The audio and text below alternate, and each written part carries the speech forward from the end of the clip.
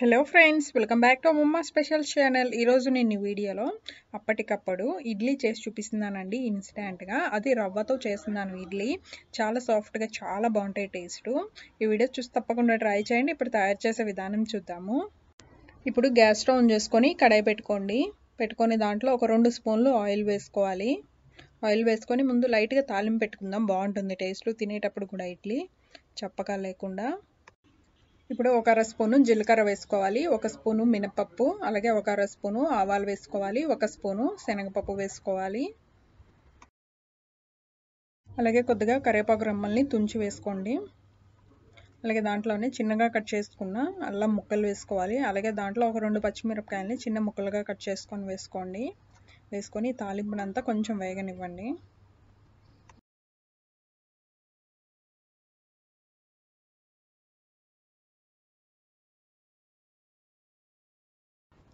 తాలింపు వేగిన తర్వాత దీంట్లో ఇప్పుడు తురుముకున్న క్యారెట్ని వేసుకోవాలి. నేను ఇక్కడ ఒక క్యారెట్ని తురుముకొని వేసుకుంటున్నాను. ఇది ఇష్టం ఉంటే వేసుకోండి, ఇష్టం లేకపోతే వేసుకోకపోయినా పర్వాలేదు. ఒకసారి మొత్తం అంతా కలిపిన తర్వాత ఇప్పుడు దీంట్లో రవ్వ వేసుకోవాలి. బొంబాయి రవ్వ అంటాం కదా, ఆ రవ్వ 1 కప్పు వేసుకోవాలి.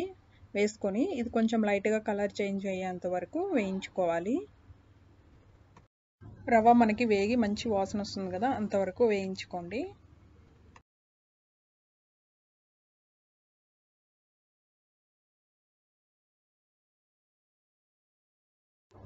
రవ్వ వేగింది కదా, ఇప్పుడు గ్యాస్ స్టవ్ ఆఫ్ చేసుకొని వెంటనే ఈ రవ్వని వేరొక బౌల్లోకి తీసేసుకోండి.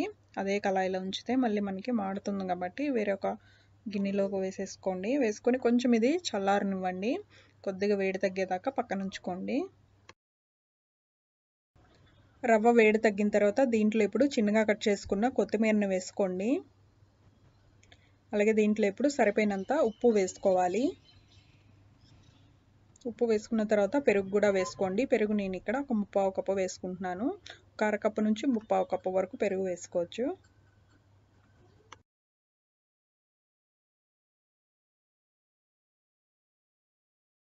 ఇప్పుడు పెరుగుతో మొత్తం అంతా ఒకసారి కలుపుకోండి.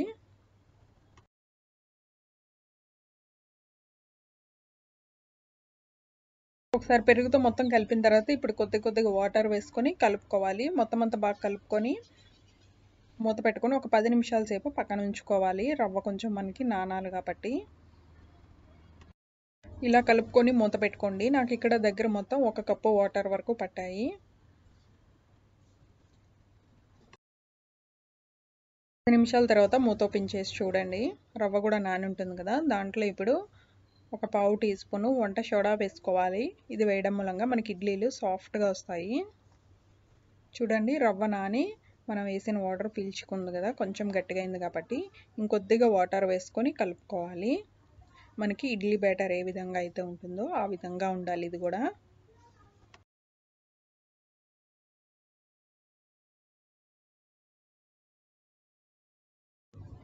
ఇక్కడ చూపిస్తున్నాను కదా, మొత్తం అంతా కలిపిన తర్వాత ఈ విధంగా ఉండాలి. ఇలా ఉన్నట్టు ఇలా కలుపుకొని ఇప్పుడు ఇడ్లీ ప్లేట్స్ తీసుకొని కొంచెం వాటికి ఆయిల్ రాసుకొని ఇప్పుడు రవ్వ బ్యాటర్తో ఫిల్ చేసుకోండి.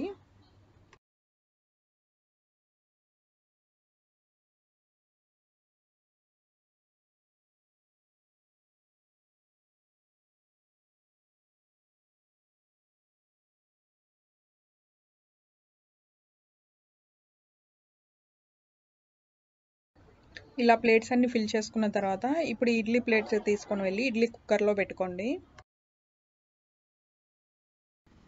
వాటర్ ఇలా బాగా మరుగుతున్నప్పుడు ఇడ్లీ ప్లేట్స్ తీసుకొచ్చి ఇడ్లీ కుక్కర్లో పెట్టుకోవాలి. పెట్టుకొని పైన మూత పెట్టి గ్యాస్ని మీడియం ఫ్లేమ్లో పెట్టుకొని ఒక 12 నుంచి ఒక 15 నిమిషాల సేపు ఇడ్లీని ఉడకనివ్వాలి. 15 నిమిషాల తర్వాత గ్యాస్ స్టవ్ ఆఫ్ చేసుకొని ఇడ్లీ ప్లేట్స్ బయటికి తీసుకొని ఒక 4-5 నిమిషాల సేపు పక్కన ఉంచుకోండి. ఇలా పక్కన ఉంచడం మూలంగా ప్లేట్స్కి అంటుకోకుండా ఈజీగా వస్తుంది. కొంచెం వేడి తగ్గిన తర్వాత ప్లేట్స్ నుంచి తీసుకుంటే మనకి ఈజీగా ప్లేట్ నుంచి వచ్చేస్తుంది. ఇప్పుడు వీటిని ఒక ప్లేట్లోకి సర్వ్ చేసుకోండి. చూసారు కదా, చాలా ఈజీగా రవ్వతో చేసిన ఇడ్లీలు రెడీ అయిపోయినాయి కదా. ఇవి మీకు నచ్చిన చట్నీతో తీసుకోండి. కొబ్బరి చట్నీ, పల్లీ చట్నీ, అల్లం చట్నీ, టమాటో చట్నీ, ఇలా దేనితోనైనా తీసుకోండి. టేస్ట్ అయితే చాలా అంటే చాలా బాగుంటాయండి. ఇక్కడ ఒక ఇడ్లీ చూపిస్తాను చూడండి ఎంత సాఫ్ట్గా ఉందనేది. చూసారు కదా, చాలా సాఫ్ట్గా వచ్చినాయి కదా ఇడ్లీలు. టేస్ట్ అయితే చాలా బాగుంటుందండి.